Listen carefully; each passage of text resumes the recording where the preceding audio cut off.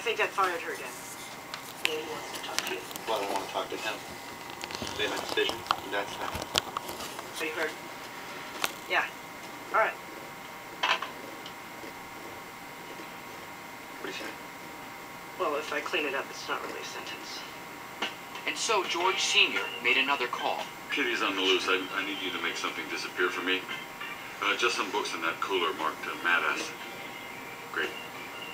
George Sr. hung up, confident that his problems would finally be taken care of. Hey, little Justice. You, painted your shoes red.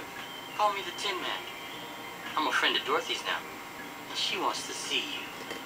And back at the office, Lindsay arrived with her daughter and her mounting suspicions. Mom says she sent Nana on a cruise. You're still on this? How much was in those birthday cards? It's not about the money, Michael. It's about Nana. I think Mom sent her to a nursing home, some gray, windowless room against her will.